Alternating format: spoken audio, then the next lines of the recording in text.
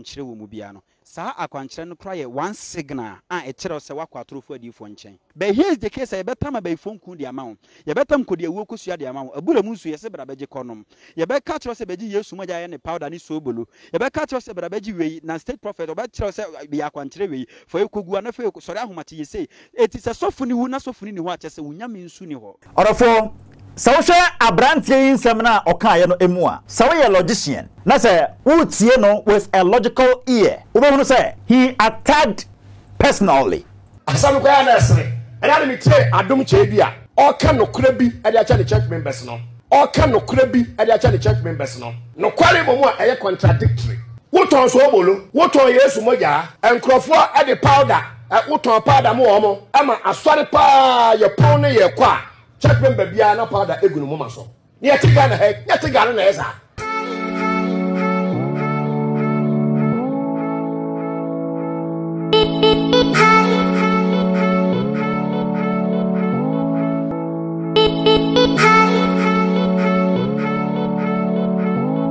Beloved, once again I greet you and I welcome you to Lawson Media.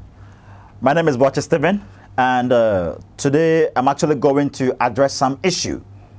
Well, you've been hearing this on the media that Asiamah has been arrested by Adom Kyei Duah. But one thing I would love for you to understand this, it is never true. He has never been arrested.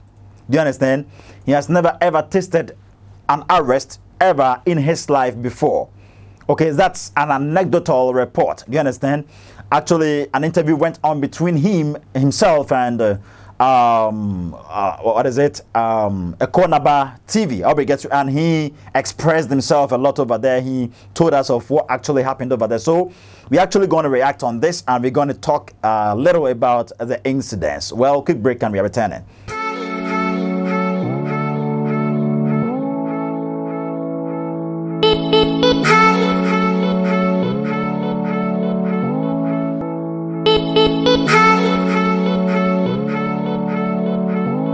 For Onyankopon Israel say watwen ama madana me ho aba.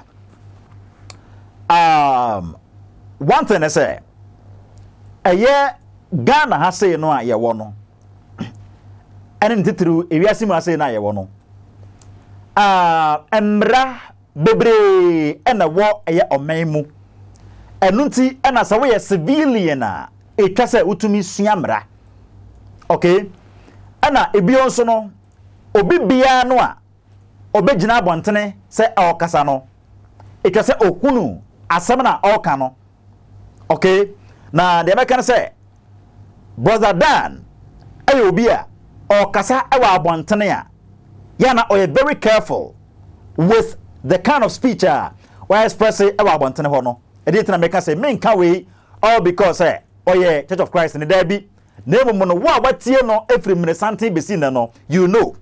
Well, Kristosomo no yen se na ne obi enya personal rift any ade sa akudie se personally yen e attack obi da bi eno no ye Kristosom.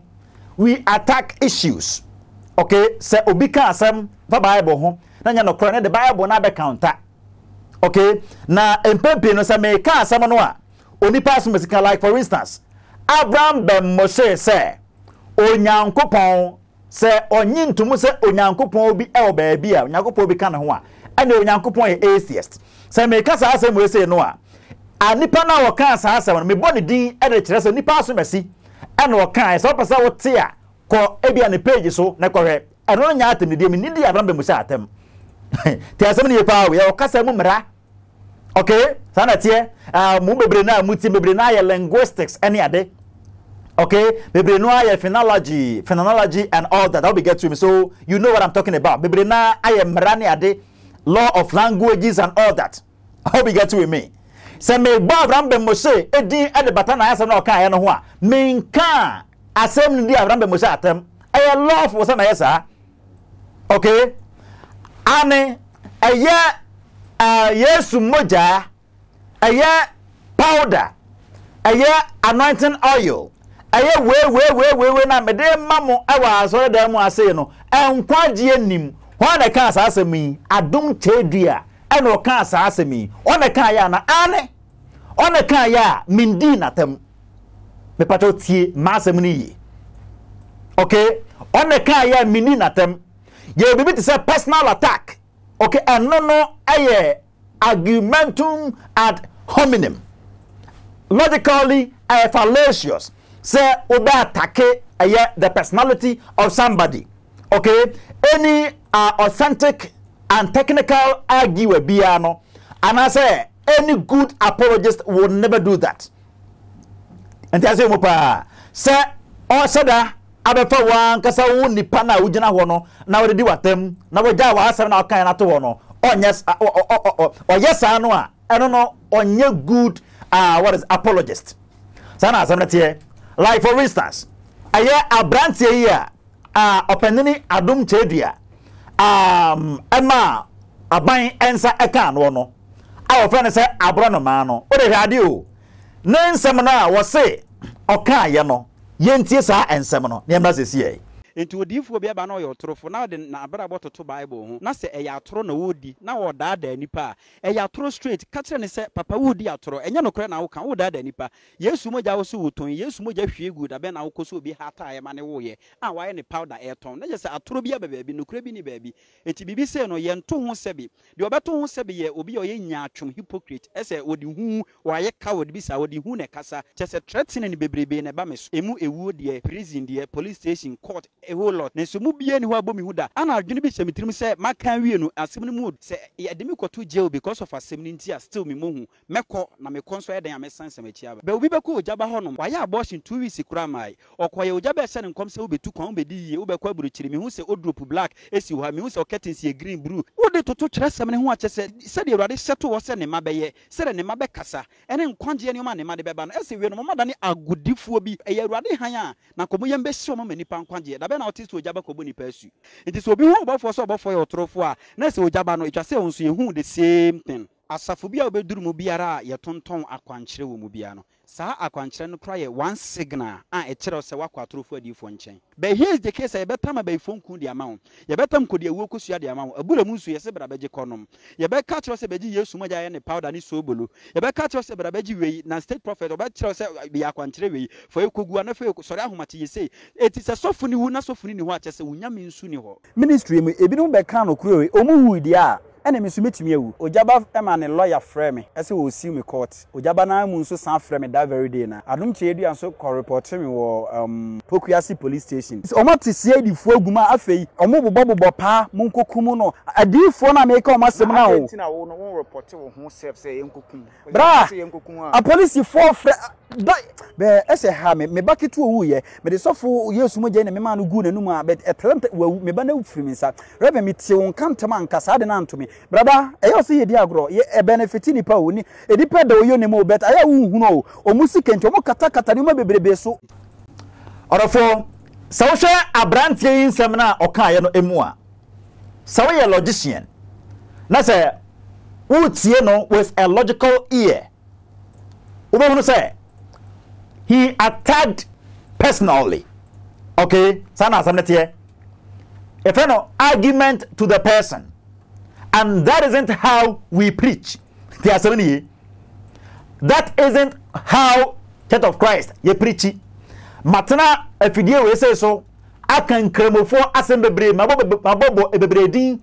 akan sembebre mebo sompo din na mebo yuti adawa din Malam Hafiz Buhari din mebo we din bo also bi ada cheme there be edi entra because wona semna okan no pote en America okay me chese asem say oni pass machine okan and pass me show evidence that dey on okan therefore o dey chen was asem we say ho min dife mi o wasem okan ye enti me ka wasem okan ni wie do di bata ho wie a na afi no ma chechere asem no mu set saa anante saa o dey hade ye be hunu bi say e opitesia ma na asem okan ye efa eye opanini Adom Kyei Duah eye ne powder asem no e dey be e ho no yenti ne message ye asam kwa na esre era ni tie Adom Kyei Duah o ka no kura bi e dey acha the church members no kware momo a eye contradictory woton so obolo woton yesu moja enkrofo e dey powder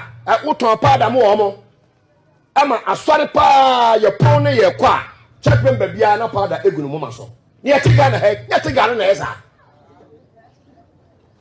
won pa no krenti no udi we ye chi se aso bia ya asɔre na dia mete sa Adom Kyei Duah ka cha ne church members ne se so bolo Yesu moja o ade bia me de ma mo bia no enkwaje enim we bia me de ma no ono aka no play a cha ne church members o se enkwaje enim so do wure be hyemu a ene wa wo sampa enso stra woton e man krofo kota se de omo se je ho na betumi akoto ama aye bibia ma Bible aka dada o mbenya wonwade ne nsankyerene e de deceive o de dada ora for so te ono asema all kan say aya Adom Kyei Duah na oka nokura bi e kire ne nsore ma no te asem ni yo na ne nsama oka ye ene say aya powder no a oton adema aya ne nsore ma no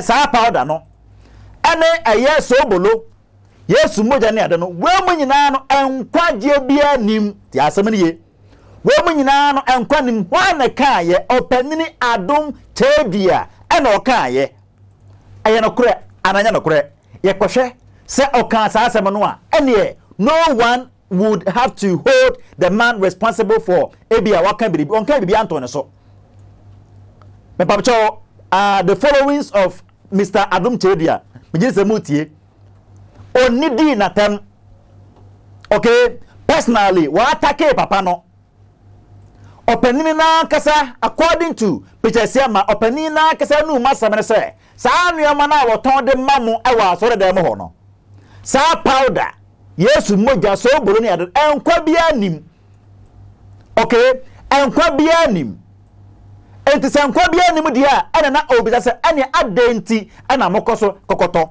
ananya nkwa jenti ana mokokoto ana biompo na osanso kire se Church of Christ will be the crap we are more there by ekwo sa bia ye sa program yase na me hobby okay na me hobby when di Adom Kyei Duah atem when di atem na bi also aya pitesiama esan so eka saye ebra di kan no na oka se sa so bolo na se fo ne ade na de aba betom wiase mu eno no na yenkokotie this portion no enso emu enreso di natem ana me say enra e dia na mopa e me ye Ghana ha ana fe de mopa di kofo enro ene wo mo je de wo mo ye no emfiri nyame onyame hye ade ase a ode kwa wieye asomdwem in Church of Christ me hye ase e wo Metro TV bi a ofiri hwe me no asem a ye kan no eno a na ya kan abepum sa abre nothing changes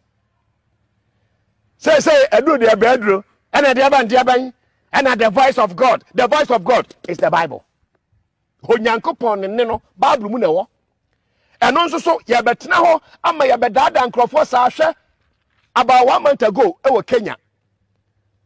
Owura bia wo so yo difo sa. E da ne church members no se omunye fasting.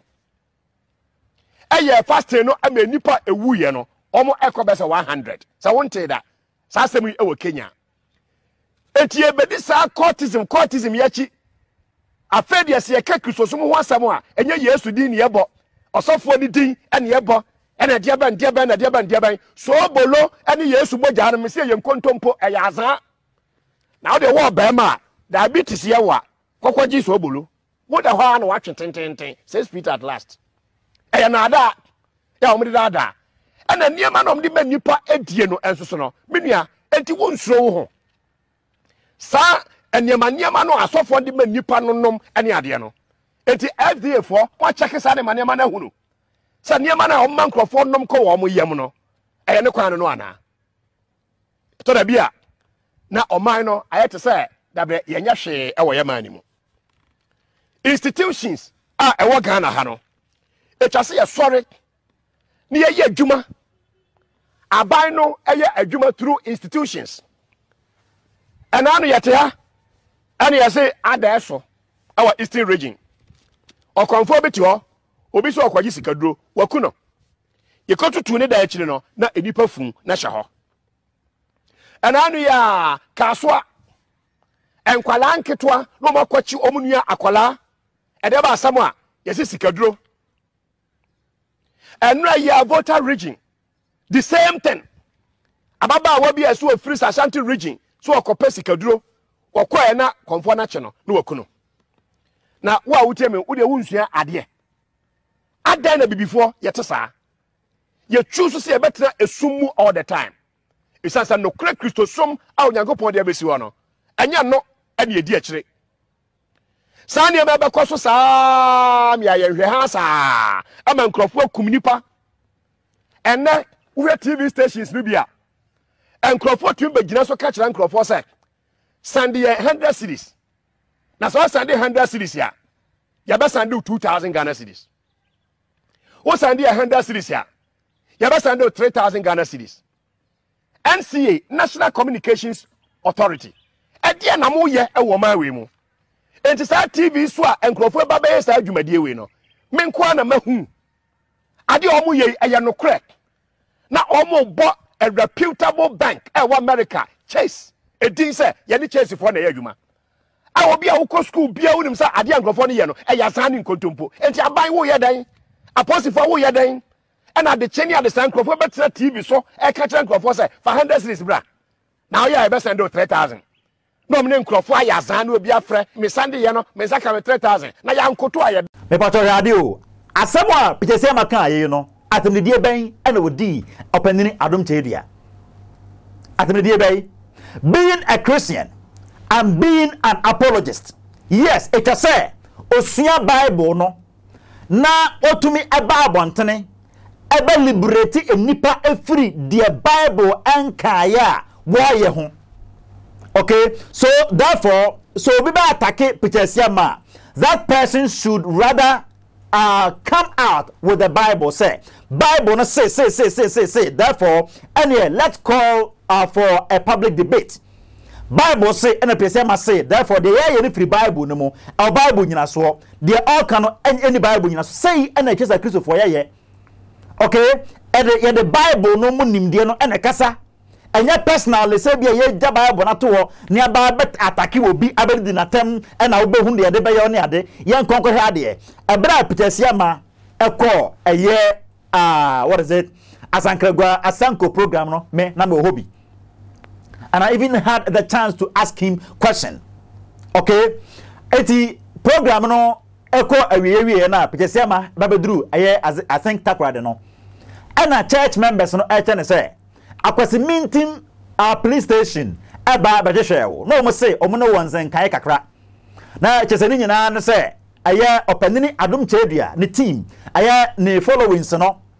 Okay, one aba be report no say personally wa attack aye wo leader no okasa abobo ni din na omo ni nye ho sa de be obekasa abo ni din ti asem ni yo enti be mo bloggers any idea any vloggers are momo yeah so many videos now mo security say na Peter ma watch no he's arrested near the no mo hwehwe mo amoye na say ana sikanti ana muri dwuma ya modie mo hwehwe mo amoye no ana say mo hwehwe mo amoye no ana say o de ade enti ebra o mo ka kire no no ana so yo wate ana bere pepe mo no wa kasa mpo ana call police station wa kwasi mintim police station ni obi na ba che no say ya ba chine de ankofa guninsa all in the name of say wakobo Mr. Adom Kyei Duah din da bi enti bra okoye ekokoduru police station wo no na eye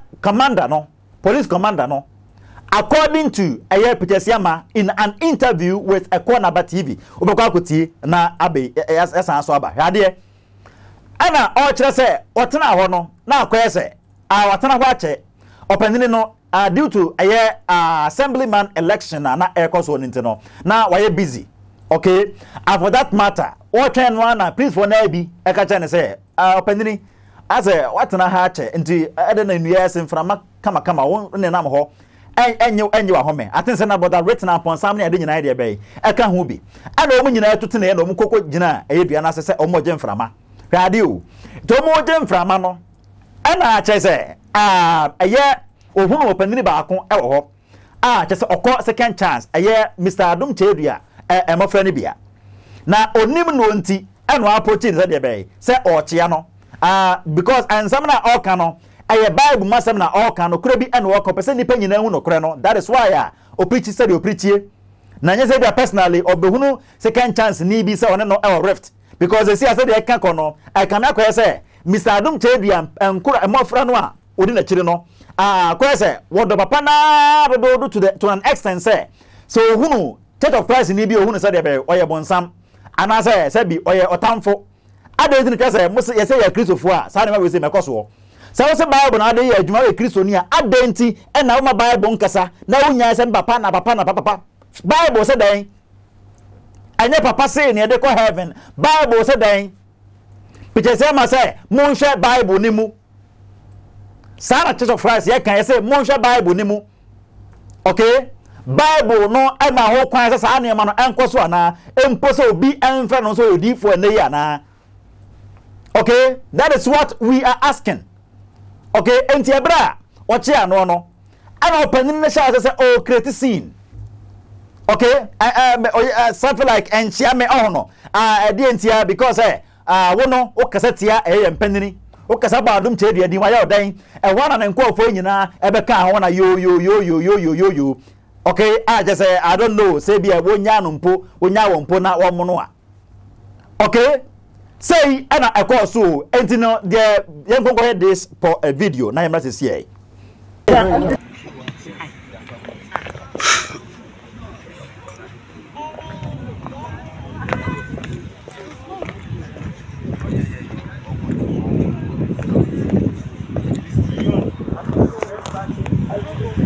The food at your members. Oh, he has got catch my brother said that. No, don't be child. What about the situation? Don't be child. Keep it. So let's keep it. And then let's hear what he has to say. Saturday we will the police. So why are you being aggressive? No, but who are you also saying? Man, respect. Who and who? What do you mean who and who? Don't you see why you stand? I can see you. But you did the same thing. You did the same thing. This you did the same way. This is what you did. Yes. Behave yourself. Yeah, send me be a McCain. No, you're confusion. Behave yourself. No. Who are you? Why are you still doing this? Why are you doing this? Don't go back. Why are you doing somebody? Yeah, bro.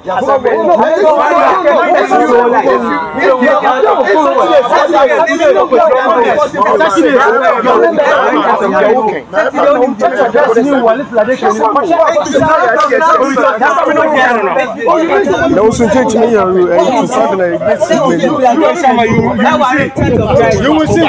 Me, I know you. I know you. Hey, why are you doing it? Behave yourself. Why are you doing it? Behave yourself. Why are you doing it? Behave yourself. Why are you doing it? And then mentioning the person's name. Greeting us good afternoon. What's the good and afternoon? Next time, we are telling the police.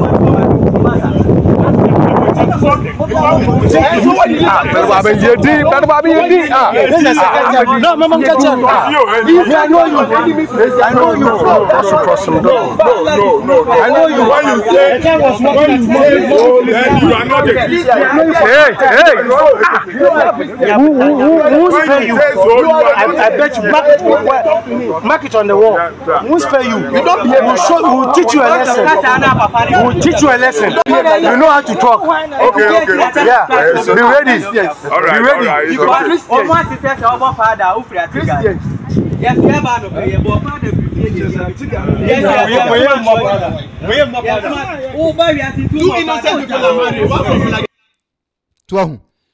Enti te say ya ye ka say mame enkwa ahoma no so na me ne eye software ya che no a ye fe ne Daniel Asiamah twetwe nkomo na mbuza say adan de ne wakokan ya kwachi we wo kwa de ne nim say won setimi so wachire dwade that is wo ka say wo the Bible to ho na ya kwachi ya dan de na asie yenkotie de ko so Also, that phone today.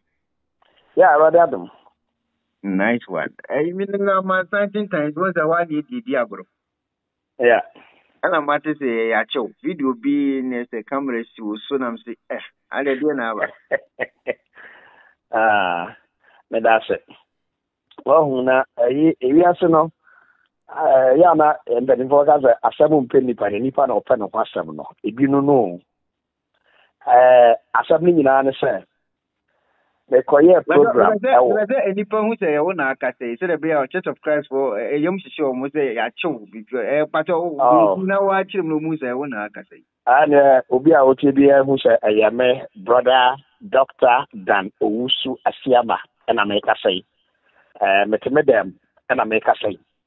Okay. Na ɛyɛ no korɛ obi ankyerɛ me asɛm mpɛ nipa no a meka no ne sɛ saa video wei a obi asande bi abrɛ me no sɛ me nso mesa m'akyi de akɔ Kwesimintim police station a wɔtaprade sɛ pa create a whole lot of problems. Mekɔ Asankragua ɛkɔyɛ program na mekɔɔɛ no masɔre for ɛbrɛ a yɛhyia mu no and I make me preaching and I make a show almost say. And now no me here our social media so. Our penny Stephen Adom Kyei Duah all can no crabby actually the church members. Now some no kind no, then the yard pa. Now some more catch a woman say the so-called miracle items no autono. And quite ye in obi use Sadia no. And found quantity be embreno. Oh, okay. On one account, social media. On one casa and a cast adiano, video me available. Or cast after me turn and crop. Now, me make catch me church member say. So, some now, open Adom Kyei Duah kayano, what can no crack. Now, me no a yard. They're going to be a bit much for the army. That is it. Okay. What can no crack. Now, me no a yard game. Now, the problem I want to say. So ya kasa atre omo nso de a ene ade ntina odaso a eton sa ade no ade ma omo enti migina so ade church mu tre me nkrofo no ase sa obi beye kristoni a sabe enya honam fam enema nti ana oba beye o kristoni enkwagye nti ana eba beye o kristoni enti no dodo no a omo ani gye me kwagye we no ho no enyina no ya na ye honam fam enema ma ware ena madwuma me tu kwan ene ade then we am focus ewo enkwagye ehu. Okay.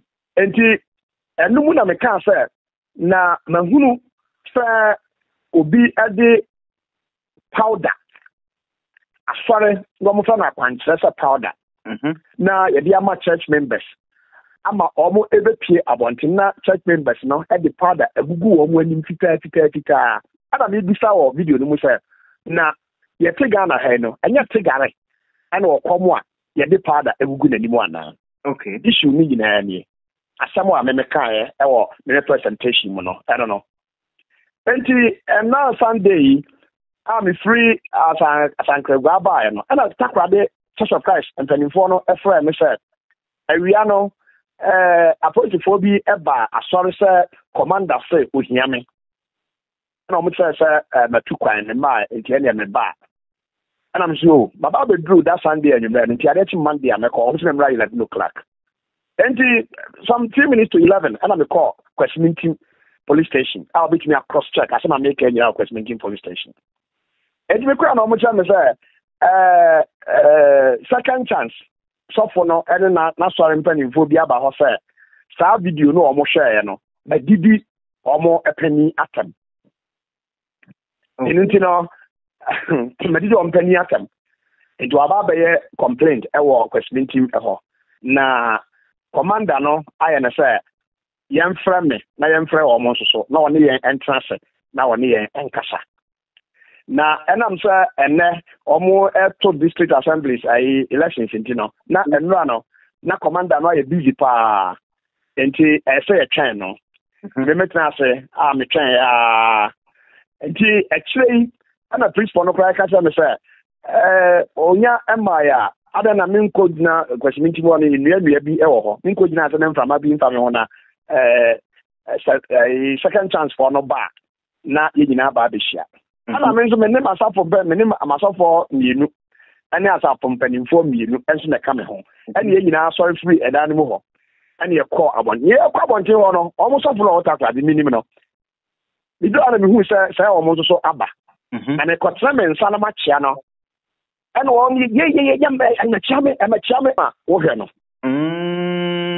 ɛne video no ɔmo hwɛ no wohwɛ ɔmo sɛ yɛarrest me no ɛna ɔmo nipa baako ekura kamera na ɛmɛkyia me nti dede ɛni ho kwan sɛ mekyia ɔmo mesɔre medidi ɔmo pani atam ɛna me mmom kura na me dwodwo ɔmo akoma sɛ no sɛ deɛ mpo a enti no mehyia wo a ma menkyia wo so about 5 minutes no saa deɛ na ɔmo ɛyɛ no wɔ hɔ a me mmom na me dwodwo ɔmo akoma sɛ dabi if there is anything anything a police commander no afra yɛ no moma yɛnkɔ ka sɛm kɔ ɛsɛ sɛ yɛka but don't tell me sɛ ma menkyia wo ɛno hu dede na ɔmo yɛ no wɔ hɔ at the end of the day no commander no ɛbae or arrange for the meeting ɔmo wɔ Kwesimintin police station ɛwɔ dan kɛseɛ bi ɛwɔ hɔ a the crime officer and the commander our Kwesimintin police station no ɔmo table ho ɛna me masa from mpanimfoɔ no ɛna second chance ɛnso nasa from mpanimfoɔ no ɔmo nyinaa yɛn akabo ma yɛn so yɛte hɔ na commander no ne crime officer no address yɛn enti ɔmo address yɛn asɛm ɔmo kan essentials ne nyinaa no sɛ religion no yɛnhwɛ yi a etumi ɛde problems ɛde ba ɛno nti no saa deɛ no ɛnsɛ sɛ esi bio because previously na ebi esi ɛma ɔmo baa me hɔ sɛ makasa tia ɔmo papa ɛne adeɛ ɛna me sɛ mmemme di obi atam o meka sɛm ayɛ issues ho asɛm na meka enti no commander no etu yɛ nyinaa ɛfo ɛkasa ɛkyerɛ yɛn na ɔkasa yɛ na ɔbɛdu baabi sɛ upreachi deɛ ɔbɛtumi apreachi ne nkɔbɔ obi din because nkurɔfoɔ no sɛ ɔmo ka nyinaa sɛ mabɔ Mr. Adom Kyei Duah edin ana me say me fa mo chaw edin no sabe ono ani din a sama kɔbɔ mesa no ye problem a mesre bebre say mo mayem forget about that mesre munyi saa de no emfiri ho eno atiri no de aka bia ye afutuo a crime officer no any commander no edima both of us ekasa tse ya fa asodwe ene nyema bebre ehon abedi na obi sande ade na odi free UK crowd na bre na was say yama me asane bond number 1 was he arrested me nobody has arrested me number 2 was he ma apology for ma sande bond benjamin ko sande bond bia o be bia number 3 was he ma bunko toge na mi su mi tie enzam na o mo ke kanu na sa asem we ni ne aban panimfo akohia akasam na ensam a enhie na wo ben misreporto ade abeto social media so no sane me wo adwen asabe enya na me suma sa machi na me de konse muntie se ensem ode ba no am misrepresent no enti kwana ba afana omo kana it's never true nobody has arrested me the baby has you arrested me that whether for a bad or for a good purpose no I mean you arrested me was as that and ubia e ma men san de bond bia and no someone see no almost my box to na Adom Kyei Duah din na me de ka asem na me kwa me chem say di na me boy no ma mo sa de me di bedi na table me say asem o ka no me ne no ya adwen na me de me ma adwen kire e beto aso nti me ma adwen kire no na wone me nya adwen a fine e say ma body din a me sre mo ma asomdwe nya den emra no asem we see Kwesimintin police station nyina no na ja obi aba ni fie na yede to a no family be hu say omo de abeto say breaking news ya cheme e ban de ban san san no mo ke kan so no kura dia ni sa asem ni mo all right na me fa cho se see na akosi ni see no o preaching aye fine o ma e ton wa so dem no betwa so ana dabi here na betwa so waka I police commander no catch very clearly o chire mu ho e say eno de o se asem bi awo kan awo bible gina so awo de kan de obi antumi stop o semenka o ka anso no go tie me eto ka say Moses of Christ for the some see entianti so dudu and so me call Pentecost metia na no nja semenka wasam ne mo me nkobu obi din the whole point is o mo se ma bo nipa ni din enti o kire mu kire say wasam a wo ka ja say wo se nyamesam no na wo gina say mo enkobo obi din ko obi din na wo kobo no na ekwa ko create problem even at the end of the day kura no o ka kire ho say asam na o mo de ba na nye police station asam so omo susu say na display mu omo pani no a omo fa video no nkoma omo lawyer e hwe no say asam no eye saa na tie ampara dia na omo fa asam no nkɔ court na omo police for there so also be a defame wa untimi mfasam no emma police station we no nyina mu no agogina say arrest me and you know and she crying because idea no asama ya ka me just preach close to 40 years in it is sabe enya Mr. Adom Kyei Duah enti and me preach the American no eno na America ya me semu John chapter 2 Awurade Yesu koto se nipa eton ade wa sori dem obia Bible mu ewum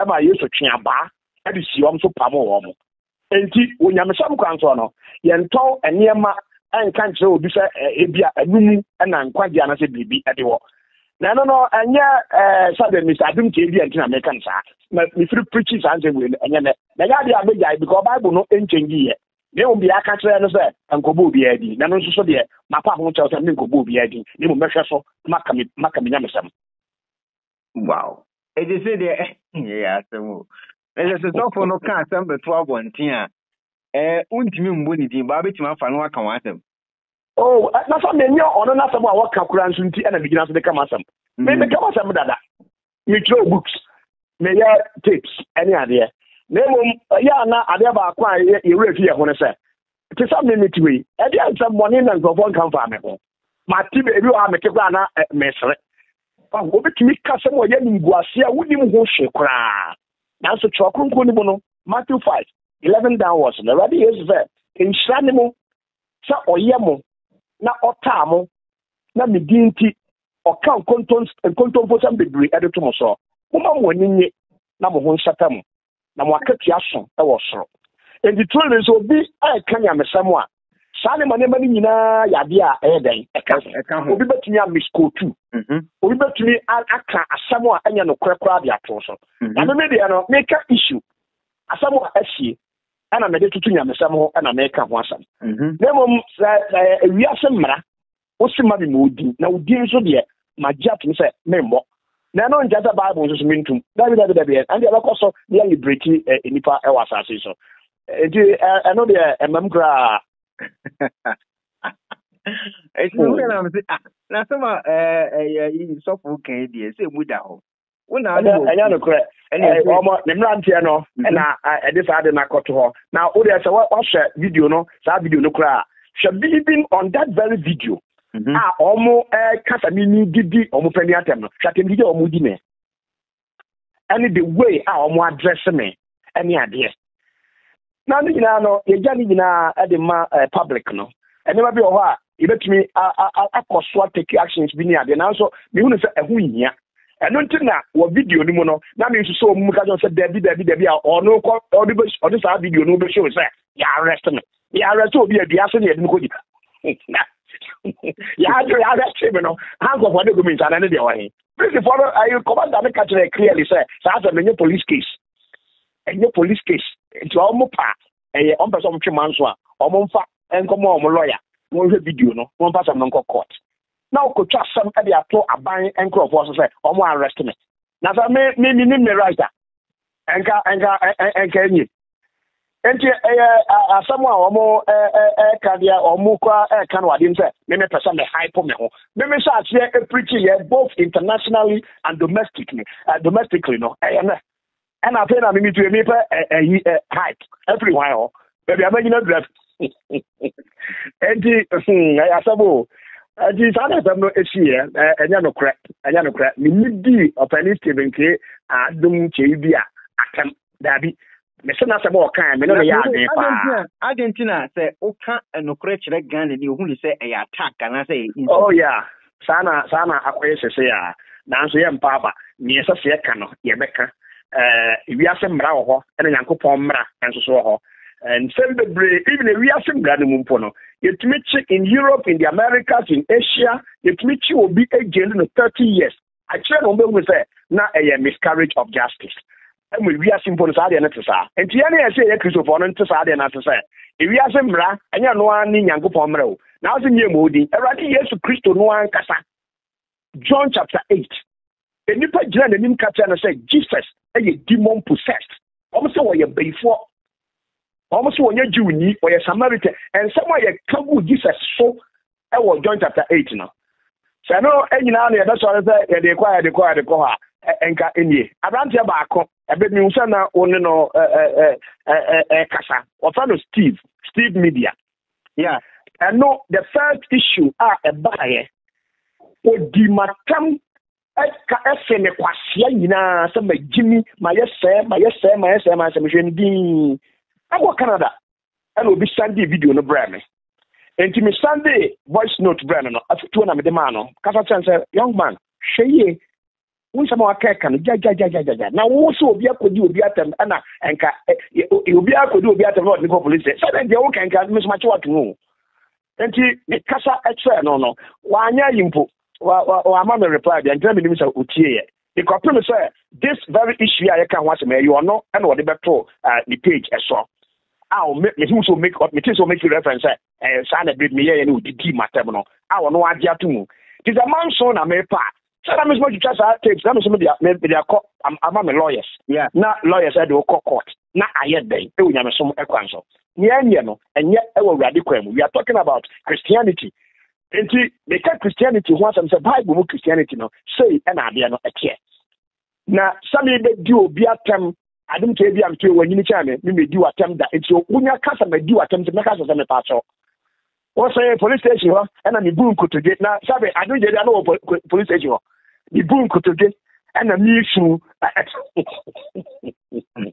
na bo de bo ma me sa na bond and I try to woody no woody am sa na bond a atem bi ansi to sa enti me nia sa na ade na ya jokon ko ka tire sa se ebe bi beba nipa entie enkyerɛkyerɛ papa a ɛyɛ no na esan sɛ wɔne asum ɛyɛ wɔn hene nti wɔbɛso afo a akyerɛkyerɛfoɔ aboa so na nipa ɛbɛyi na so afiri no korɛ ho na wɔgyae akotie anansesam 2 Timothy 4:2-4 na sɛ wɔ hɔ no enti ade a wɔwi asɛ na ɛbɛkɔ so na awɔ hɔ all right na ise na ɛde na ɔka kyerɛ Kristofo Kristofo nyanso obi a ɛma n'ani na hɔ na sɛ ubo Kristosum di mpokra na ebinom kra twetwe na Kristofo the truth of the matter is say the true Christianity what New Testament mu aye nyina aye nim say nkrofo be ye Christians no ya change no and ye different enti brand nkrofo adeyam say Kristosum dabre enye anase Kristosum de ade a enye bi aba no ye bi atata ho no and nyema nyame de ama ye free mo no I don't know how fancy way in Adia, but there's nothing wrong with Christianity. It changes one's life. Now, wabra bomuno, so the Christian principles, so the namubiasa. The Christian principles, no, and after year done no. And to be a Christian, or shut out any na yamfa ye ninsi and kwaje so. The wiase any muniama there. And yan nipa nyina and ebe ye e wiase. And yan nipa nyina na bewo e wiase. Paul, 2 Corinthians chapter 12, Paul mpa ono sankofo yare no oyare ya na obompa ye onyankopon e ka kire no se onsa ne yare. Paul yare no ye nim e wo Paul ho no odi wiye. Enti anye se Kristosum ene se yare bi adaase bia okwa ho beto wo kwa agbaje besa. Afa de Kristosum ba bia ye dia ba abusi ni. Enye no no.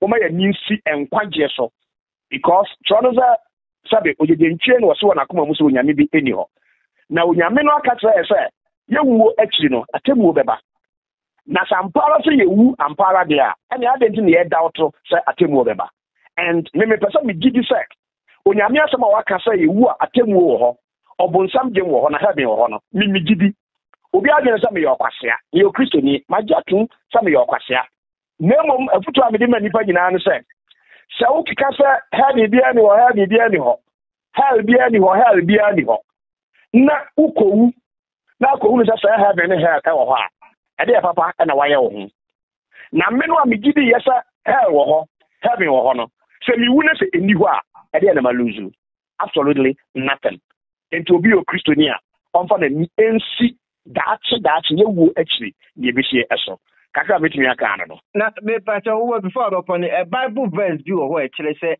sofo anase obi wo so ye sempakania no obi wo so ye nyankopon na adwuma ama no yetimi criticize na oh I didn't now me say Jesus no we criticize no already yes no amu ya criticize no obi aka ga me say criticize o say what am aka no o kan obi atu you ma diatum who can say nipa criticize the war. Sanunti and Matthew 5 let me go to you. Matthew 5, 11 and 12 no. What's in Shranimo? Say you say, and never almost a negative nipa at the bay and I'm preaching into. As I'm not in the Bible, no. Paul, I cannot see me to prison. And there winter or can no crack. Yet you put an John to prison. And there's a winter or can no crack. And it's a man now what Ronimu and done it is a cat will be your Christiania. Now, Gina at the man of Quarria. Who been who money? I was no crenum. Now, Jono, 1 Peter chapter 3, verse 12. Was it Christo and so ekunu amane at the Mayan? And Tianso, it has here who are money at the mano. Now, be out that you be John chapter 8. We are coming now, John chapter 8. And I started with Obanoa, Yachin with your mamuno, Niflua. The conversation between Jesus Christ and the Jewish leaders, is so interesting. Not in some power you for the catcher radiation. Now, it is one you will be antumu. Member on chair or takra dinner, ya but every year with me, Abba, every year. Number 2, a million no effort. And 19 or more years I blog and I said, almost near me.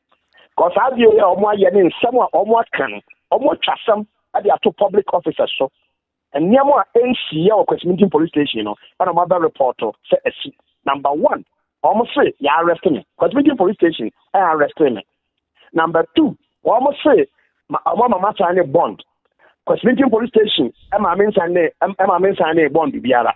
One see me see and I may patch out and may the best answer and see a one penny for me, any will be jail person cross check on cross check or Meeting police station. Nothing I'm so many as I can once a one. Who could you attract as I am?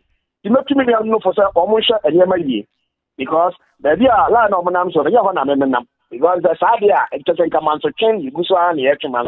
When you're ready, sir, and almost say, Macobo penny being. Mammy money being, Mr. Mate, me money being. The Minyama somewhere, the cost of the Macamiama some said the tear dano.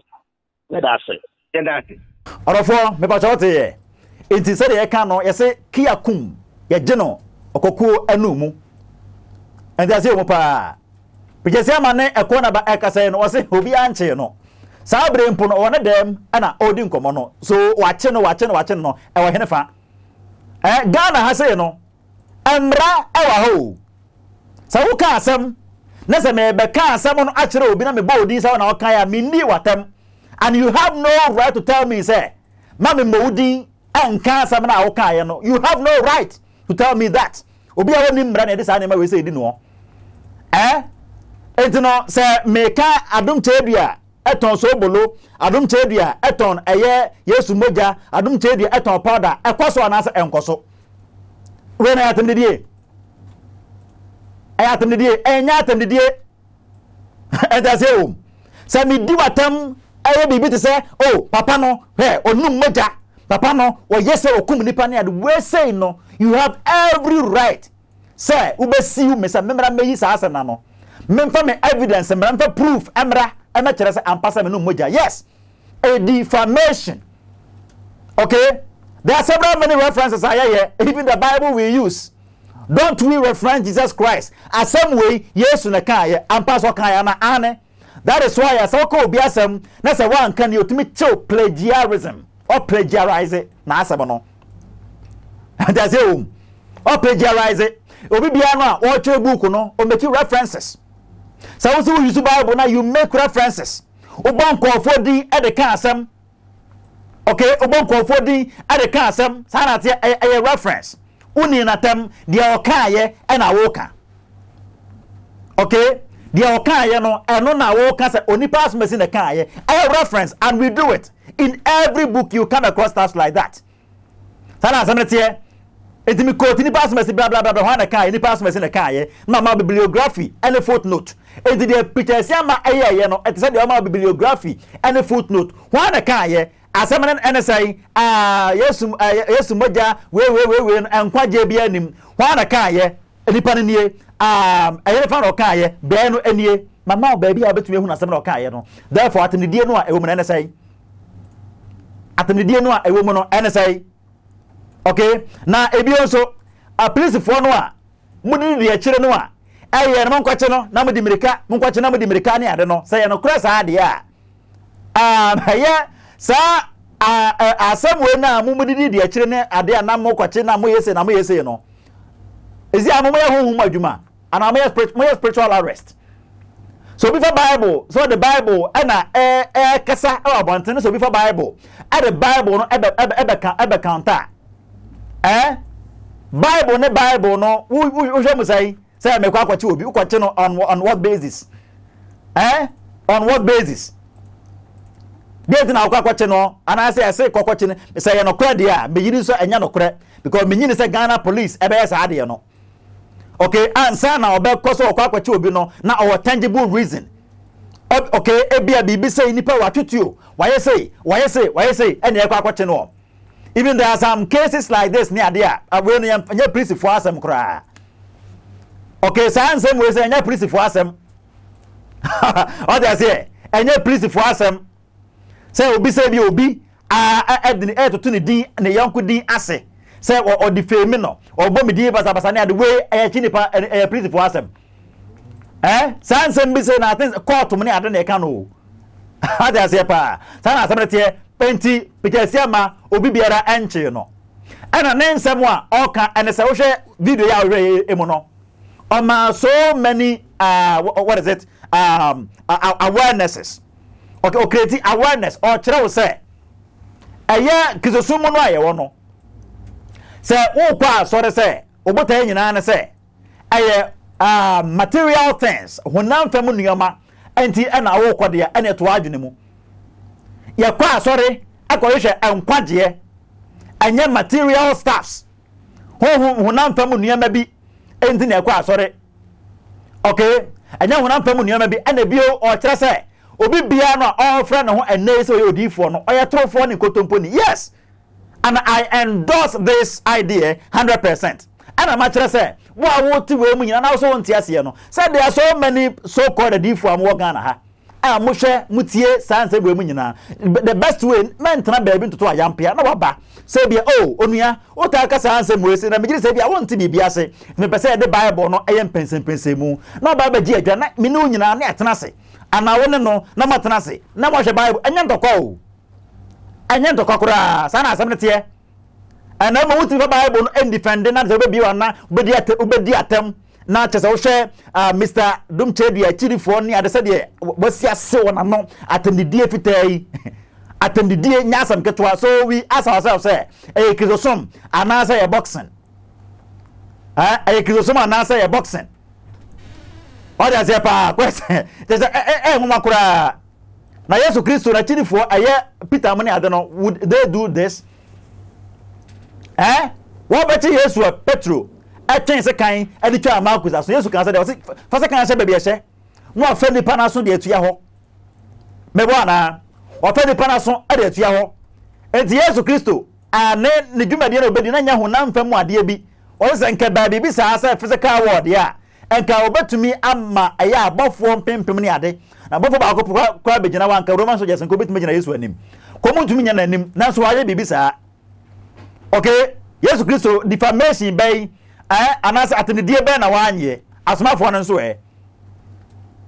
na kampo empo senka na kura empo se wache Asiamah de na tuma we kan news ene sai kan news no ene sai John the Baptist no na fiase wa ntena ntum eno no kire se de no kire se okobon sam jama na ayi akansa ayi what is it asomafo yi Peter mo aye Paul mo ni ade Paul kura be de se twenty free so eno so yes ye bona se nuam eno so ye fiase ni bia enti we no kanya news wa tin ntide ana mo follow ensem ye na mo wrong captions ani ade wrong captions ana wa che no ana wa